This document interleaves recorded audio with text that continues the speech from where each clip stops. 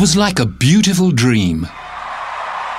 There I stood on a balcony overlooking the town square of Zlin, the hometown I'd left almost 50 years ago in anticipation of the Nazi invasion.